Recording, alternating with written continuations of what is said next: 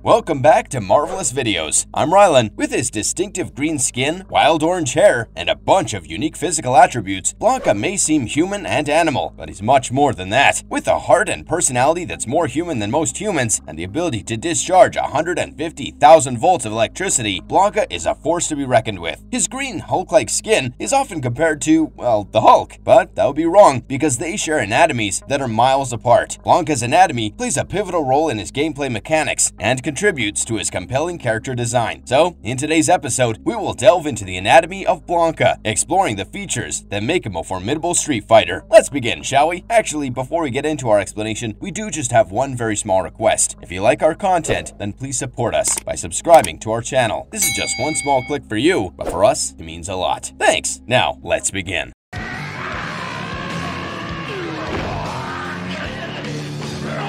How does he look like? If there's one physical characteristic that truly sets Blanka apart from his colleagues in the Street Fighter games, it is his Hulk-like green tan. Although Blanka's green pigmentation was not the result of being subjected to gamma radiation, when he was initially introduced to the game, his backstory had him grow in the dense jungles of Brazil. In order to blend in with his immediate environment, Blanka started to consume chlorophyll, the green pigment that gives plants their green color. Eventually, the chlorophyll left a pigment mark on his body, leaving him green. But this backstory changed when Blanka came to the US through Street Fighter 2. In this story, the criminal organization known as Shadaloo wanted to kill a minister by crashing his plane in Japan. Unfortunately, Blanka was also aboard the same plane. In a horrific turn of events, the plane found itself inside an electrical storm that got struck by lightning. The impact mutated Blanka and turned his skin color green. But Street Fighter 2 brought in yet another change. Instead of being completely green, as he was envisioned in the artwork, Blanka was given a yellowish green pigmentation. He also had unique, vivid orange hair that made this child-loving fighter look extremely intimidating. Wait, okay, by child-loving, I mean that he was nice to children, and that he loved them in the most innocent manner possible. But in the later iterations, however, his skin color turned into the regular all-green color. In the 5th installment of the game, his hair was considerably longer, and wilder as well, and it even grew out of his chest and limbs. Among the various costumes that Blanka wears, I suppose my personal favorite has to be his Aztec-themed garb. It comes along with an eagle helmet, a shield on his left arm, and a large medallion around his neck.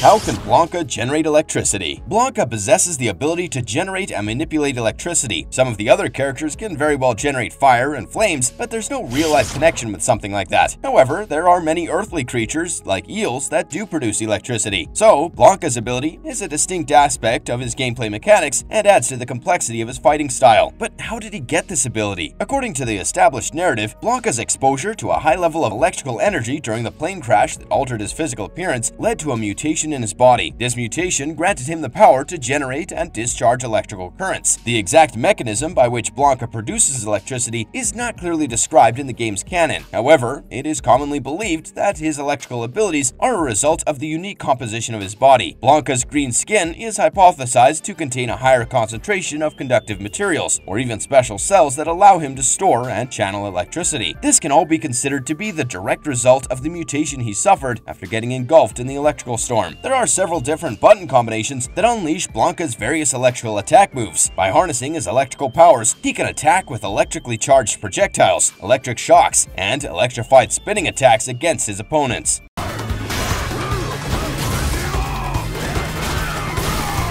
How much electricity would Blanka generate? The extent of Blanka's electrical capabilities in the Street Fighter universe is clearly a matter of speculation and interpretation. I mean, you can't really come to a worthy conclusion, mostly because he's a fictional character and all. Having said that, we can still make some estimations based on some real-world references and general knowledge of electricity. One comparison often made is between Blanka and an electric eel, a fascinating aquatic creature known for its ability to produce electric shocks. Electric eels can generate shocks of up to 860 volts, and even 1 amp shock for a brief duration. These shocks are produced by specialized organs that house electricity-producing nerves, or muscles called electrocytes, which function similar to batteries in their stacked configuration. Considering Blanka's large size, when compared to an electric eel, one might assume that he could produce a greater amount of electricity. However, it is essential to note that electric eels have 3 dedicated organs, which account for almost 75% of their body mass. For instance, even a 40-pound electric eel might have 30 pounds of those electrically specialized electrocytes. For the sake of this discussion, let's just assume that he possessed similar specialized organs. So, hypothetically, he might have the capacity to generate electricity in proportion to that of a fully grown electric eel. If we consider Blanka's hypothetical measurements as 5'9" and weighing approximately 230 pounds, well, Blanka could generate shocks ranging from 4,500 to 5,000 volts at 1 amp. To explore an alternate estimation, let's now consider the visual depiction of Blanka's electrical attack in comic book style illustrations. By observing the size of the electric arcs surrounding Blanka, we can infer a rough estimate of the voltage he might be producing. Based on the rule of thumb for DC voltage overcoming air resistance, approximately 7,500 volts is needed to cover a distance of 1 inch. It is important to note that environmental factors like humidity, pollution levels, wind, dirt, and voltage gradient can affect these estimations. Assuming a conservative estimation of the electric field extending around Blanka is 3 to 4 inches, with transient spikes potentially reaching 8 to 10 inches, it is possible that he could generate voltages ranging from 22,000 to 30,000 volts DC. And yet, few sources suggest that for his electric thunder attack, he could generate a voltage as high as 150,000 volts. Now that is shocking. Blanka!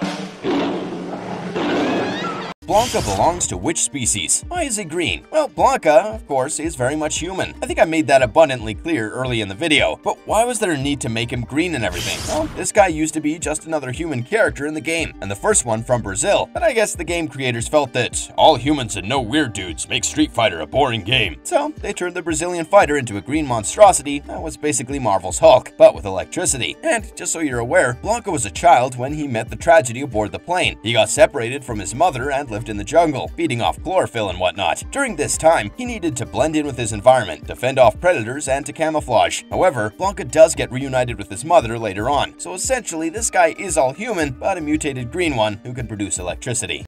Hey, you okay?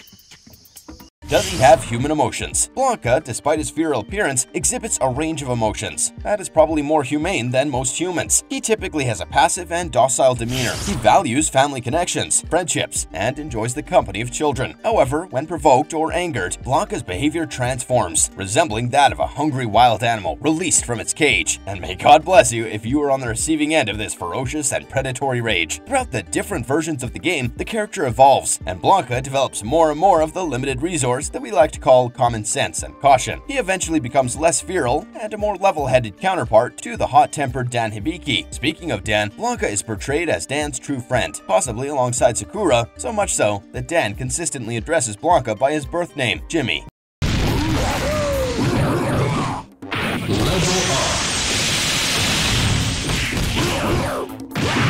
Is he more powerful than the Hulk? My friends, have no confusion. Hulk would probably use Blanka's mane as toilet paper after he was done excreting Blanka's remains. I mean, when you think of his track record, Hulk has literally held 2 planets together. He's defeated the strongest of Marvel's superheroes, and he can literally jump between 2 continents. But wait, he can also jump into the orbit and throw people from the Earth to the moon. So, I guess the short answer is no. Blanka is not more powerful than our big guy who loves to smash.